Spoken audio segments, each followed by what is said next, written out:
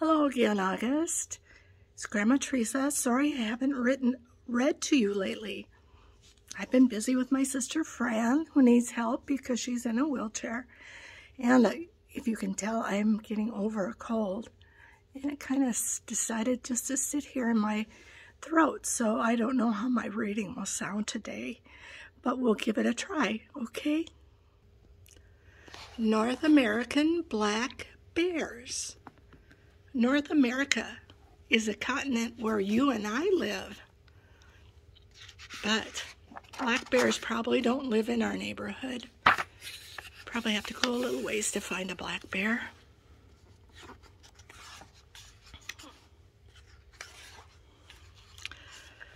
Clawed climbers. A big black animal climbs up a tree. His curved claws and big paws help him climb fast. He's a North American black bear. All black bears have strong bodies. Their legs are short but powerful. Most adult black bears weigh at least 200 pounds. That's a lot bigger than you. Black bears do not always have black fur.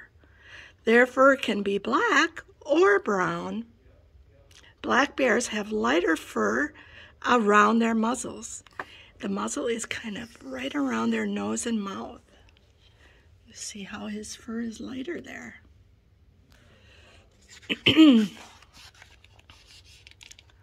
Forest homes. Black bears are found throughout North America. They live in the woods and near water. North American black bear range map. Here's North America. Okay, oops, let me back out. So, orange, see that orange? That's where most black bears live. So you have some black bears probably way up in the wooded areas that you don't even explore. Black bears don't usually like people a lot. Black bears live in homes called dens. A den can be found in many places. It can be in a cave or a hollow log or dug into the ground. Here's one that's in a cave. This one looks like it's in a hollow log. Do you see his little eyes and muzzle?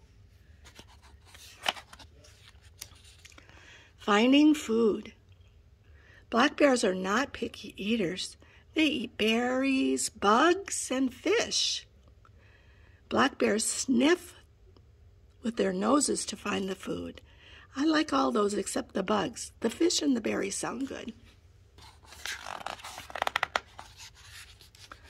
Black bears can smell food at campsites. Campers keep their food away from bears. Campers hide their food and pick up their trash. That way you don't find a black bear coming to visit you when you're camping. Life cycle. A mother black bear gives birth to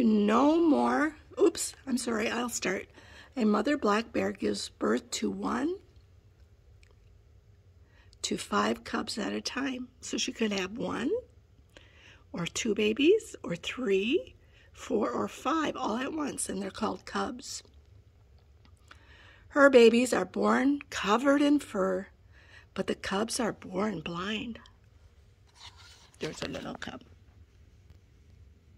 Do you think he's cute?